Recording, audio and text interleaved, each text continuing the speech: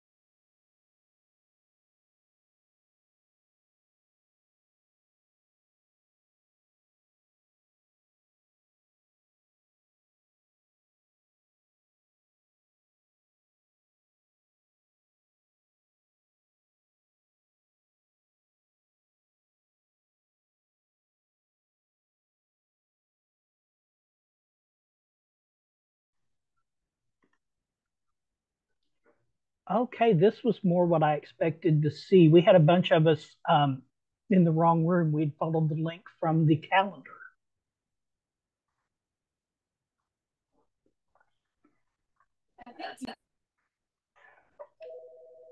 So it's a little late, but I'm going to go ahead and call the meeting to order at 10:08 a.m. We're called to order. Okay. So first item on the agenda is approval of the minutes from the February meeting. Has everyone had a chance to look those over? So moved. I moved to accept the meetings of the February membership meeting. Okay, so we have a motion. Do we have a second? I'll second it, Carrie. Okay, we have a motion and a second. Any further discussion? Okay, all in favor, say aye. Aye. Any opposed? Okay, moving along. Executive Board reports. We have a material handling policy recommendation from the Circulation Committee. Rhonda, would you like to discuss that briefly? Sure. The committee has recommended that we amend the materials handling best practices document so that there is a more clear timeline on when invoices can be sent for lost and damaged material. So basically that timeline would be, it's been lost for 6 months, but not more than 18 months. So just to kind of codify, determine this is the time frame that billing should be taking place in.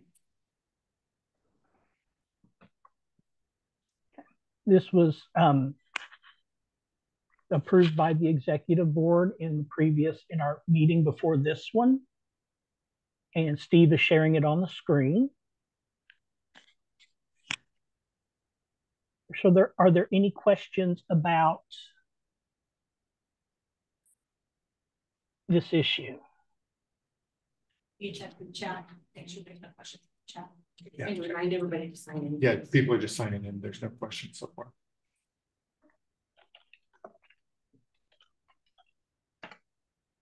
Okay, so I knew how to handle this in Executive Board. Does this require a motion since it came from committee?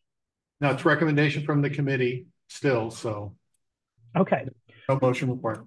Okay, so if there's no discussion, I will call for a vote to adopt this change to the Missouri Evergreen Consortium material handling best practices policy.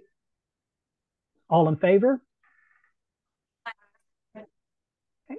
Any opposed? Okay, so the motion has passed. Next item, operational and organizational status policy recommendation. This also went through Executive Board this morning. So I will let Steve talk about this. Yeah, I brought this to the Executive Board. And again, this is sort of more along the lines of us leaning into our identity as a 501c3 membership organization, as opposed to a 501c3 organization that gets qualified as a quasi-governmental entity. Some attorneys I'm working with are suggesting that language like what's in italics in your packet probably should be in our bylaws and probably should be in our MOU. And I am committed to help make sure that those are embedded in those things the next time we revise them. But for now, passing a resolution that talks about this is how we view ourselves, and then operating in that way will go a long way if we are challenged as to exactly what we are. And so that's the italicized section there just basically says that we use the MOU that kind of outlines our behavior expectations, and that the MOU is non-binding, and that it's not considered comprehensive, and that other areas may be added. And that's just general information that you would find for a membership organization as opposed to a contracted vendor or a quasi-government. So with that, I'll return it back to Ron and feel free to answer any questions that might come. So are there any questions about this policy proposal? It seems to me it's really all about wording. It really doesn't change a whole lot of how we're operating. It's just words to keep us on the good side of the our identity, I guess is the best way to put it.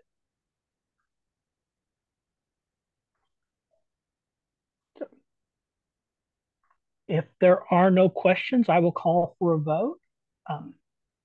Since this was a proposal from staff, should this require a motion and a second, Steve? To be safe, probably so, because I don't think we officially consider the executive board as an executive committee. So okay, it doesn't hurt to have a motion in a second anyway.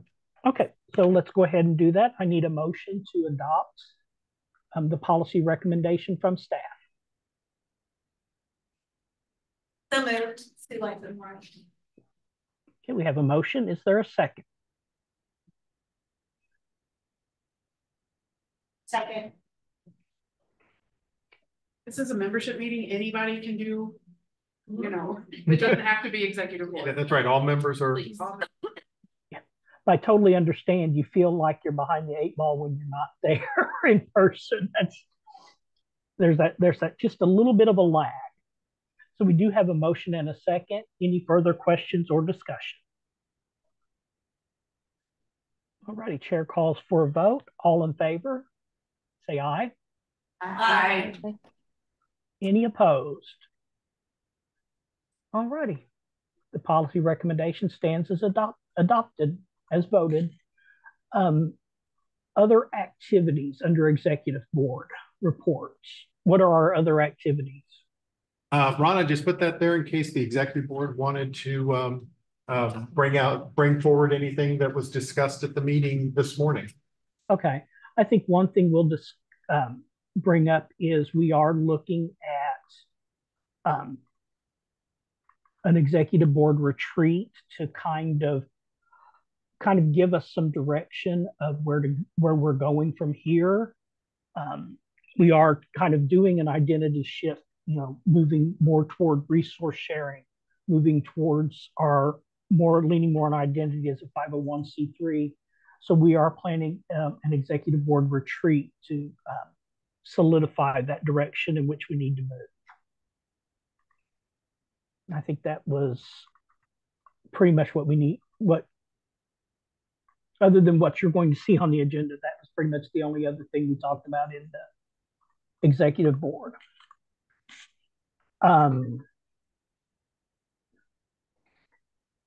Well, one other thing that we do need to discuss. Rebecca Lewis was our president-elect and should be taking over as chair in July 1st, but she is expecting an addition to her family. And I know from experience, it was more than a full-time job to do my job and be chair of Evergreen. I would not want to take care of an infant on top of that. So she has stepped down.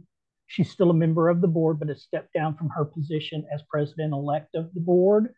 And the executive board approved Carrie Klein to step into that position for the remainder of this year. And then Carrie will move up to chair of the consortium on July 1st.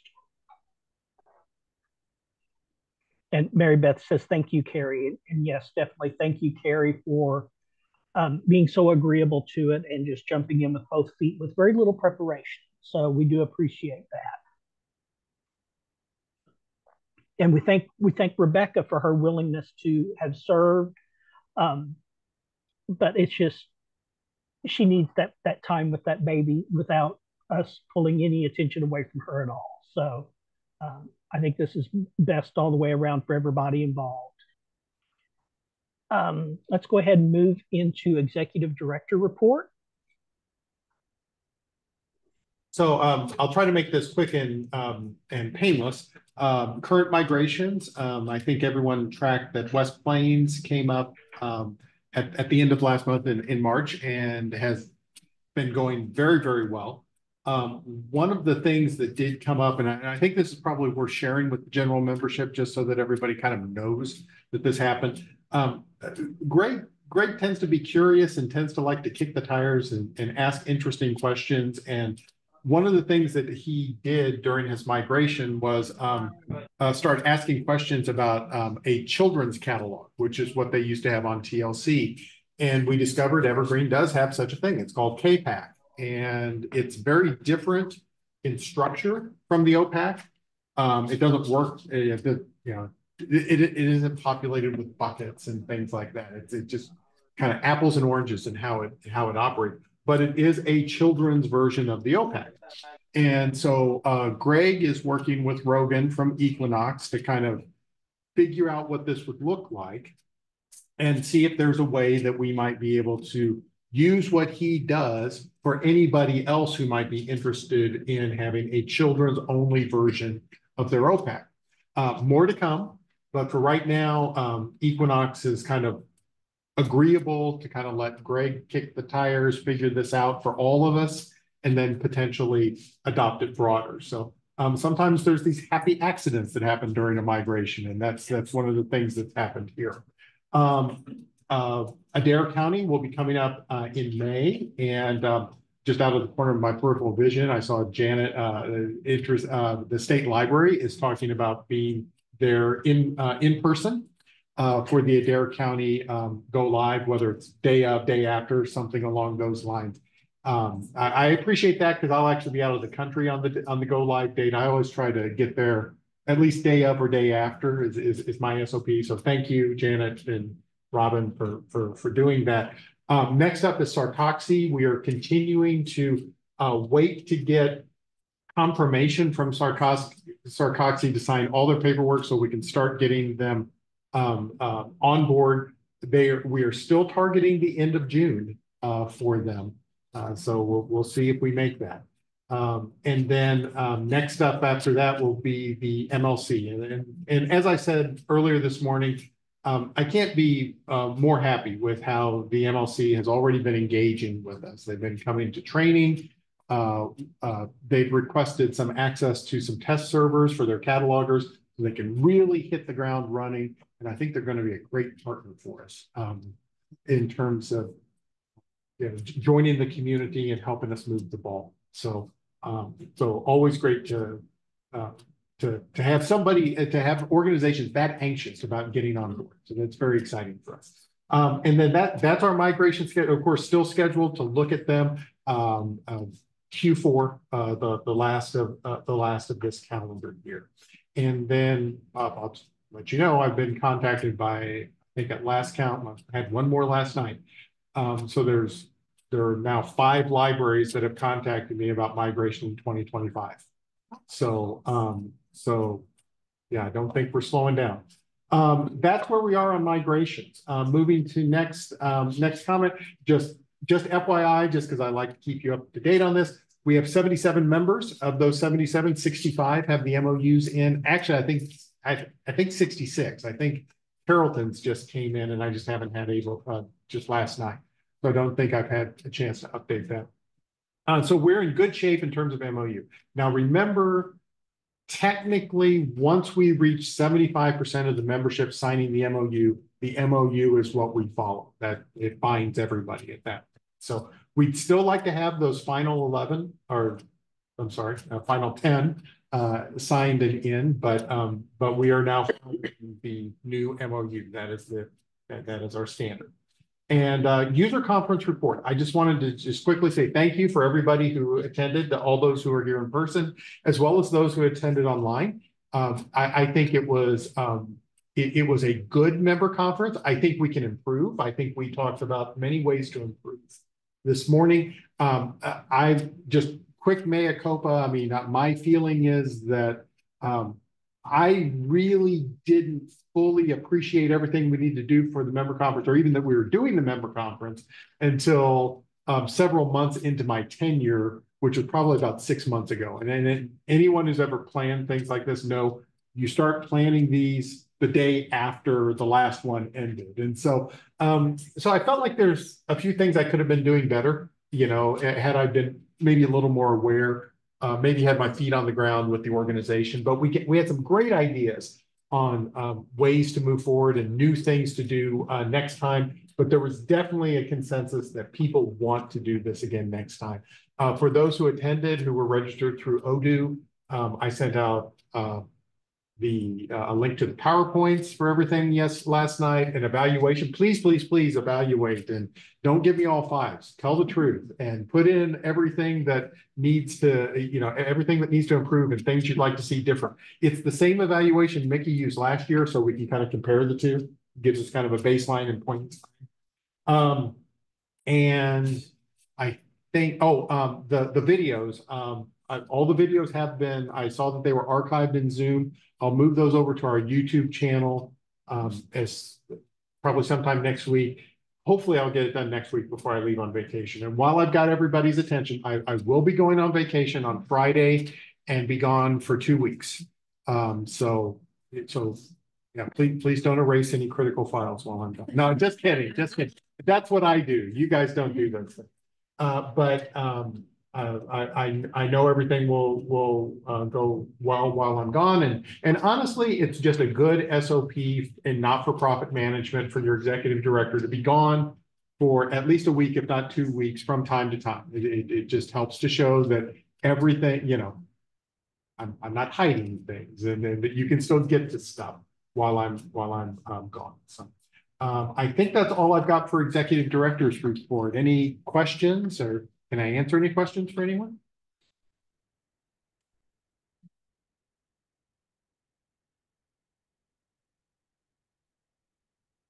Nothing in the chat, and I hear nothing. So back to you, Ron.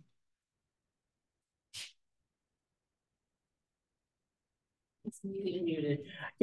Yeah, I was muted. I was muted because our courier driver was here and he was not using his inside voice. Next on the agenda is financial report, which Shannon is not with us. I don't know that Kristen is in the meeting, but I do see that Keith is here. We discussed the financial reports in the executive board, and thought maybe Keith could shed more light on them if people have questions, but they look good.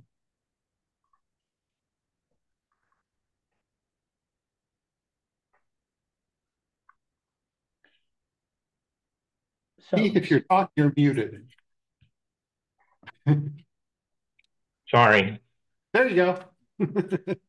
As of March 31st, if you look at your profit and loss statement, and I find the budget to actual statement more realistic.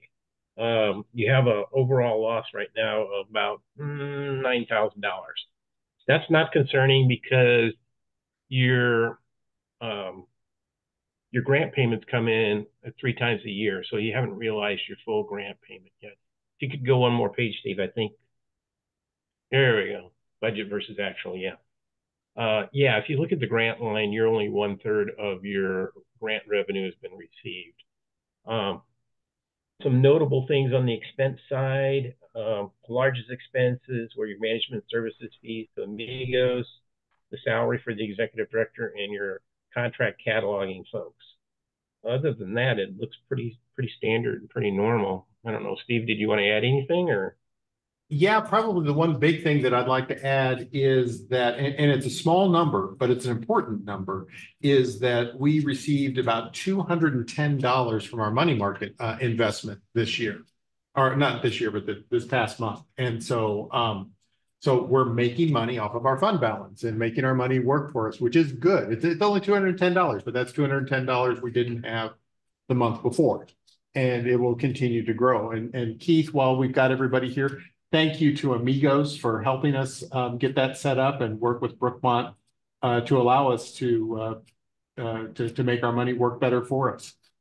Sure. I hope y'all are happy with Brookmont. Amigos has been working with them for 20+ years, and Steve's familiar with them too. They're incredible folks. And just kind of a reminder for the entire membership, when we voted to start investing money, we took a very conservative approach. In future months and years, we might be able to add more into that money market account to draw more interest, but still not hurt our fluid money that we need for day-to-day operations.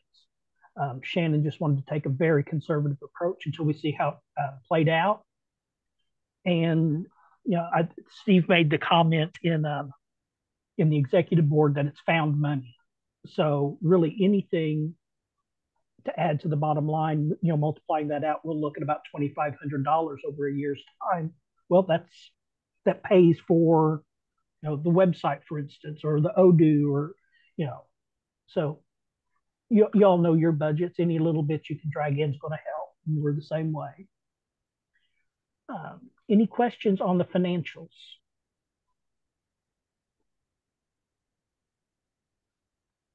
All righty, seeing none, we'll move forward to committee reports. Kate Coleman with cataloging. Morning, everybody. Before I jump into a few things that I just wanted to mention, I'd like for Liz to talk about how successful the regional trainings have been so far this year. I thought you were going to talk more. Okay. So, hello, everyone. I have seen you all at Cedar County on March 15th and Scenic Regional March 29th. Regional trainings have been going fantastic. If you have not registered and you plan to attend, please go to Odoo and register for the event. But we have had great participation from, member libraries, incoming libraries, and I'd like to think we had some fun. So join us for regional trainings. Coming up, the next one is April 19th, and a week from today in Poplar Bluff. Also throughout our little cataloging community, I have heard nothing but good things about our new certification that is through Odoo. If you were an OG and took the original certification, this is much more streamlined, and Liz has done a terrific job. Two things that I wanted to mention, if you did not know, Liz made a 100-page plus crib sheet document. And catalogers, we love a good crib sheet. If you're not familiar, it's essentially a cheat sheet. And it's just example after example of mint mark records for each scenario of material that you could potentially be cataloging. So it's smart cataloging to look at crib sheets and let those inform you and help you on how to correctly catalog. So they're a great benefit to all of us. And just one more thing I wanted to mention that we talked about in our last meeting.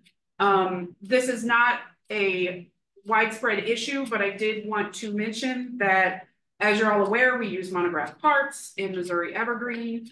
If you have a set that you have named, if you have a part on it that is complete set, if you have lost part of that complete set, it is no longer a complete set. So even if you are still circling it as complete set, if you're missing disc 3, you can no longer say that it's the complete set on your holdings.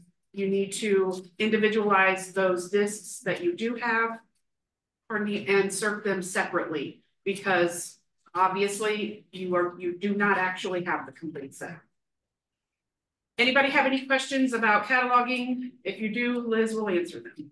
Good question. Your crib sheets, where do they reside? Are they on the website? Okay, so currently they are in Odoo in the course documents. They're also in the drop down under documents. And once I put the last call out from the meeting on Monday, if anybody has any they'd like me to add, they will go onto the regular website. But I just added Tony boxes, so that was a few ones. Okay, great, thank you.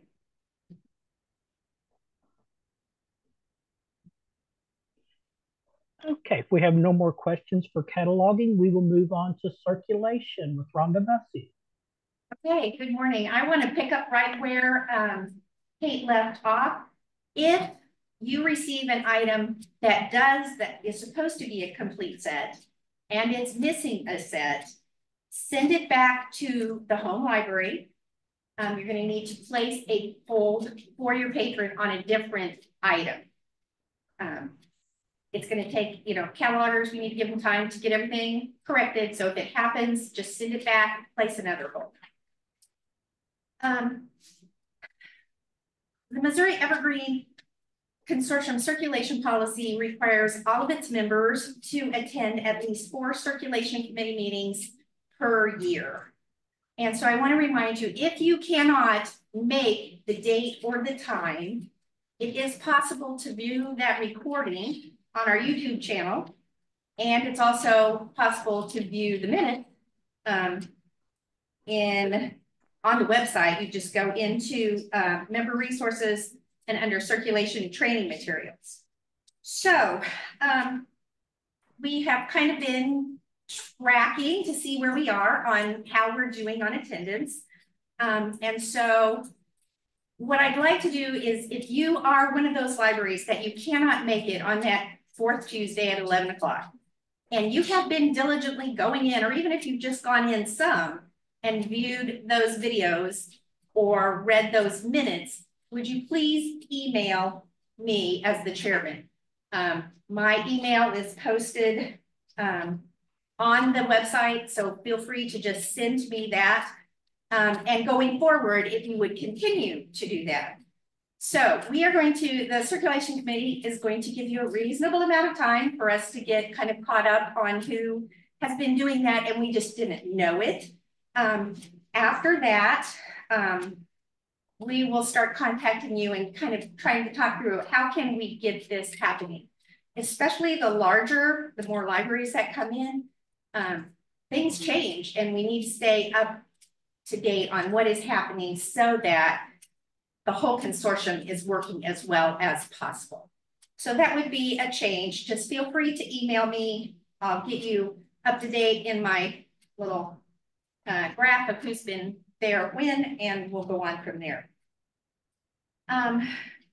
Recently, there's been reports that as you're running reports, they're bogged down and it's taking much longer to get those reports than what we would hope they would take. So upon investigation, we found out that Equinox can run 2 reports concurrently. And so Steve, I think, has been working with them or talking to them at least to see what we could do to improve that. There is another issue, and it involves one library. So I'm not going to embarrass the one library, and I'm not going to call out and say, everybody stop doing this when I know it's just one library that's doing it. So I just found out about it this week. I need to follow up with that library. And what it is they're doing something that's inadvertently grabbing all the system resources when they could do it a different way. Sure. And so I will talk to that library before I go on vacation, and hopefully that will help. So just to let you know, we are working on it with the hope that it will improve. Also, and I don't know if this is even possible, a thought that we could perhaps get information from Equinox. What are the most high volume times that reports are being run, so that if it's not an essential thing that you need right now, you could potentially schedule it at a time that's not going to be as busy. We all know the beginning of the month, some of those kinds of things, but are there high volume times that we could avoid that would make it better? So we're going to be talking to Equinox about that. I'm not sure if we can get that information or not, but it doesn't hurt to ask. And then one other thing, if you are a library that group patrons in patron groups, Equinox has added the functionality that we can now view all the expiration dates for people in a group at one time. And so to do that, you just use that column picker out to the right side, and the column that you need to add is called privileged expiration date. You enable that, save it, and then you would be able to see all of the expiration dates for everybody in that group. Our next meeting will be Tuesday, April 22nd. And so hopefully I'll see you there. Forward any kind of things, problems or issues, feel free to forward them to me. Okay.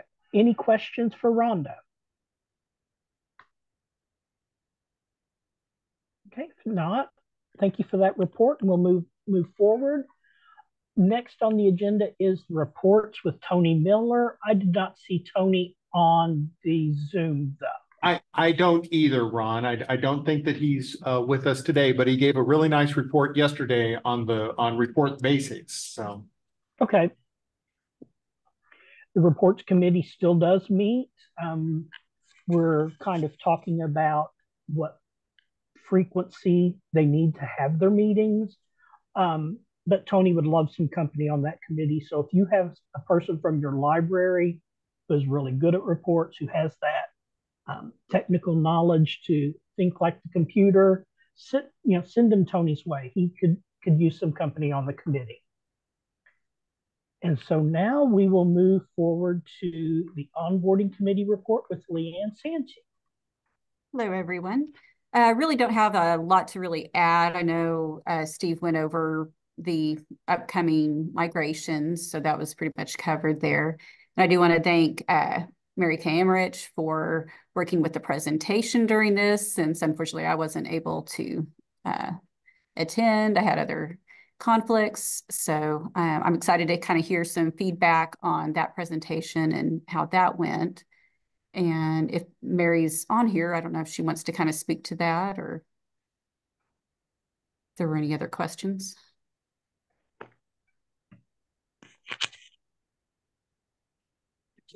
The name change. We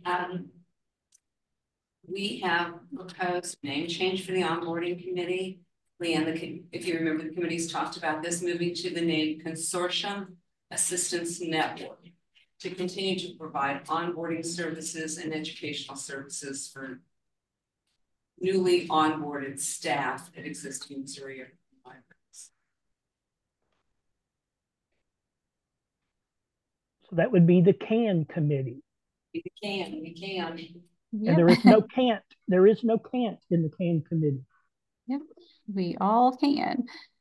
But yeah, I think this is a great move as far as the direction and the intent of the committee. And hopefully this will kind of provide some needed assistance to, what we're doing here with the consortium. Yeah, and I think that it's a great name. I don't know who came up with it, but it really does say a lot about what the committee is doing now. And I like the fact that the networking, that is what we all do, is network, and we're all here for each other. So I do like that name.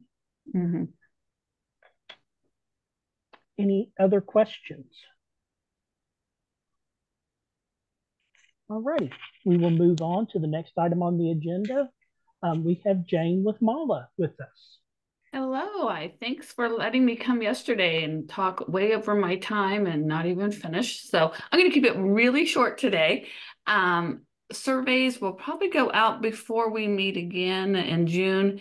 So just a reminder, those are required as a grant participant with the state library. So we're going to do them a little earlier. Probably, I'm hoping to get them out in May and give you just a month to do it. I think there's only 10 questions. At the most, there's 12 questions.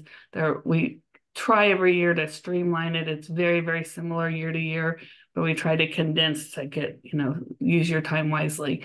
I talked about annual agreements yesterday, so those all went out. We've already gotten quite a few back for like on the first day or two, so that's great. Some invoices went out last week, mostly the ones that are just 1 or 2 day, or she's on vacation this week, and so the rest will go out next week. Reminder, the annual agreements are due in June, but if you owe us for extra days, that's not due till August. So even we just send them early because so many of ours are just, of our 128, most of them are just state funded so grant funded. So that's easy to get them out and done with. I think that's it. Basically, I talked a lot yesterday. So if anyone has any question, let me know.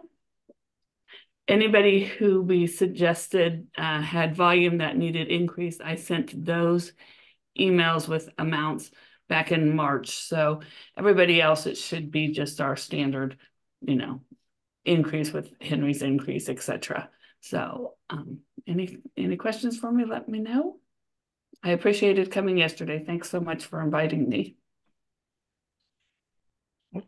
Thank you for joining us. I'm sorry that I missed it yesterday. I'm sorry I missed the whole meeting yesterday, but like I told them earlier, I'd rather it had been there than sitting in a hospital waiting room on the floor for 11 hours. So. Oh my gosh, I'm so sorry to hear that, Ron. There are no further questions for Jane. Y'all didn't exhaust her yesterday. They were great. I have a question, Ron. Okay. Jane, I know that Adair is coming online for the career stuff as well as just Evergreen in general. Yes. We're like 30 minutes away from them. Like I drive there every week. So I just want to know that I'm still supposed to send it through the courier, right? You are, yes. Okay. You don't as easy as it is. Exactly. You don't need to drive every week. And we did talk yesterday, it came up of people were concerned of how we kind of monitored oncoming Evergreen libraries. And so we keep a very close eye so to make sure they have the right amount of days. And we build in some extra, like, when we do the grant, we know that there'll be 4 or 5 libraries coming on. So there's some extra funding in there if they have to go up into a 2-day-a-week or 3-day-a-week. And that's all through the state library. But know that we do that. And Janet and I and Robin keep a very close eye on those statistics because they go, here you are, and then you're there. So, and then sometimes you're there. And so we do keep an eye on that and are in contact with those directors. So, but yeah, you can stop the drive every day. Well, you can still go, but.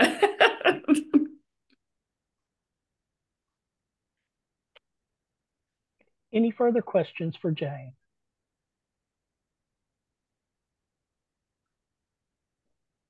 All righty. Let's move forward to Missouri State Library. I know that Janet is there in person. Is that correct still?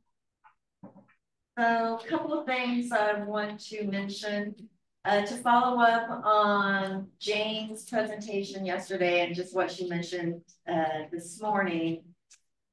I do want to reiterate that if you have a missed stop, that you put a report in, even if you're going to have another stop later that week. Like if you have 5 days, they miss a stop. Well, they're going to be here tomorrow. I'm not going to make a report. Please make a report, because ultimately, if you don't, you're paying for a service that was not provided. And I know there's a long way from how the funds really get from the grant to the driver, but ultimately, as it makes its way through, paying for a service that's not provided if you do not report the missed stop.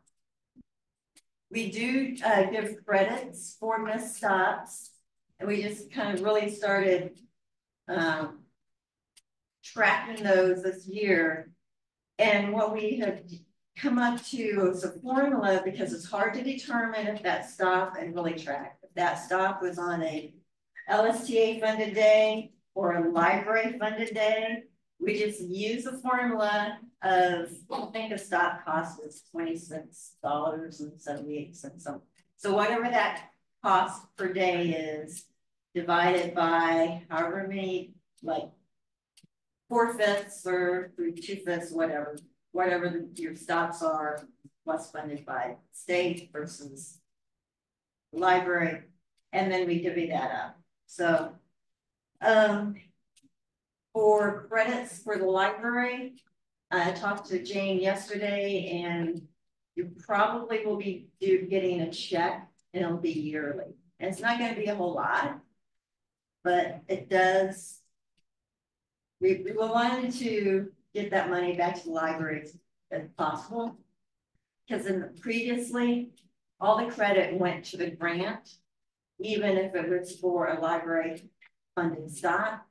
And now we're like, no, libraries need to get that credit also.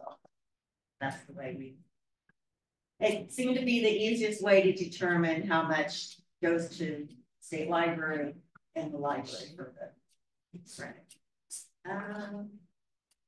And also for Jane for building in, as Jane mentioned, we do build in stops for new libraries that join the consortium.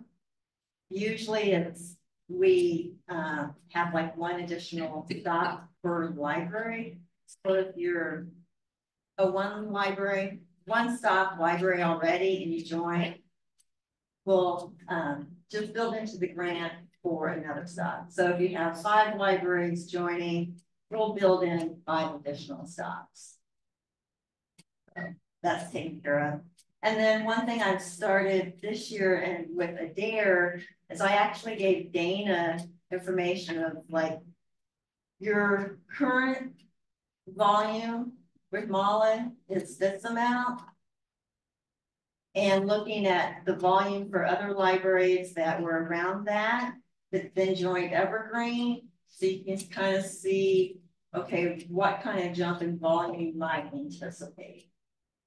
So I know Dana is appreciative of that. It's not going to be apples to oranges, you know, but it's something to see. It's like, oh, I would say 200. I may go up to 1,200 items a year. And it's like, you know, and your mentor libraries talk to you, go like, expect this, get more bags. But sometimes even that little bit of numbers, oh, that much. Really. And then the last thing I have is about our tech ladder grants. The applications were due April 1st. So Terry and Robin and I have reviewed all those. We'll continue the process. For those who attended the monthly Public Library Director Forum, you heard that we had more requests than we have funds for tech ladder grants.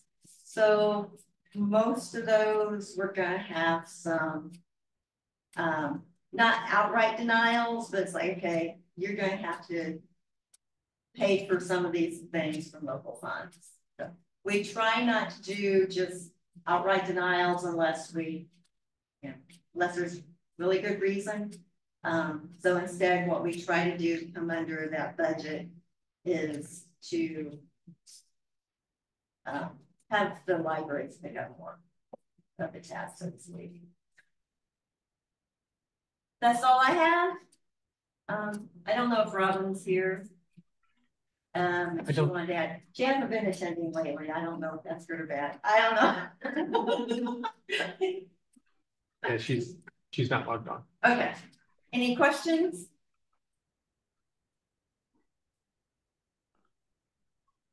Thank you. One thing I would like to say, and I understand this is old news from yesterday about the addition of the discovery layer. I'd really like to thank Janet and the whole staff at the Missouri State Library that worked to modify our grant so that we can make this happen. Huge leap forward for us. And the state library's been on board with us and really trying to help us get where we need to be. So I just want to express my appreciation to them publicly for that support.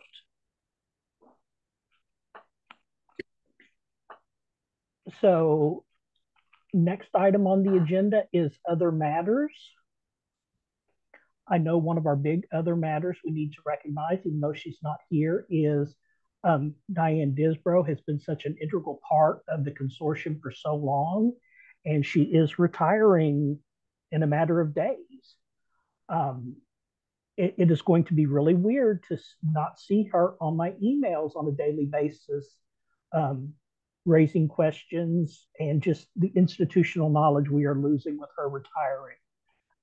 So I do want to, publicly thank her for her service and acknowledge how much she will be missed. And with Diane's retirement, we do have a vacancy on the board. So I would call on Sue with the nominating committee to discuss how we're going to fill that. Okay. So, yes, the nominating committee of myself, Carrie, Connie, and Karen. We met, we talked about the vacated seat of Diane's Disrow's retirement that's effective next Wednesday. We had heard from Steve Campbell about his desire to have one of the scenic regional staff fill the vacated seat. However, Steve didn't name a name of a particular individual, but please correct me if I'm wrong on that. So we were looking at some viable candidates who had already expressed some interest in serving on the Missouri Evergreen Board. I did reach out to Mary Beth Rebels. She did confirm that she would be willing to serve. Mary Beth has met the non-outlined, I'm going to say those words, non-outlined criteria being involved with the MEC board, executive board, as she's been a part of MEC for almost a year, very, very close to being a year. She's also part of a bigger library system with branches and populations. Her years service in various boards with MPLD, MALA, Grand River Library Consortium, and local and regional boards also speaks well to her desire and passion for public libraries. Therefore, the recommendation of the nominating committee is Mary Beth Rebels to serve in the vacated seat until 2025. And of course, we will take some nominations from the floor.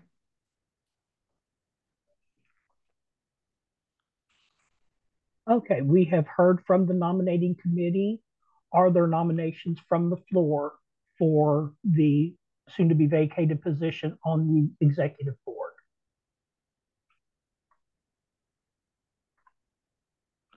I'll give people time to unmute or type in the chat.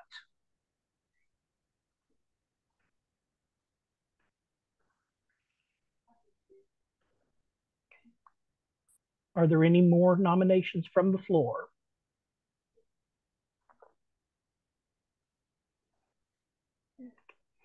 Okay, so we have a nomination from the nominating committee to appoint Mary Beth Revels to the unexpired term vacancy created by Diane Disbrow's retirement. Do I have a motion to accept their recommendation?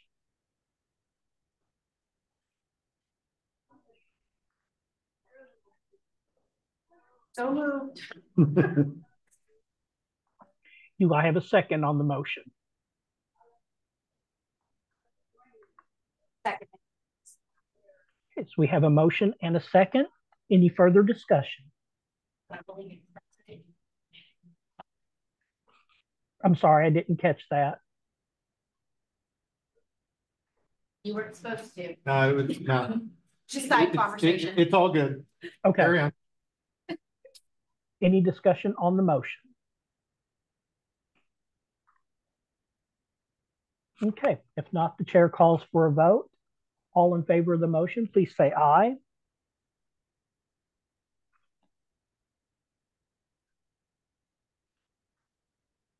We all said aye over here. This lag is just getting to me. Any opposed? Alrighty, so Mary Beth will move on to the executive board committee upon the retirement of Diane Disbrow. Thank you, Mary Beth. Thank you. You'll be added to the listservs for the executive board. Or anything else to be brought up under other matters?